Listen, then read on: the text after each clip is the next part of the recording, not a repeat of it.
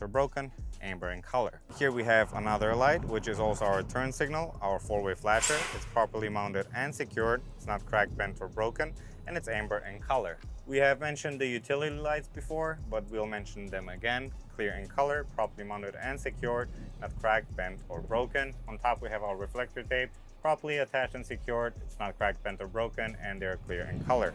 On to this side, we see on the trailer, we have a marker light here, and we have a clearance light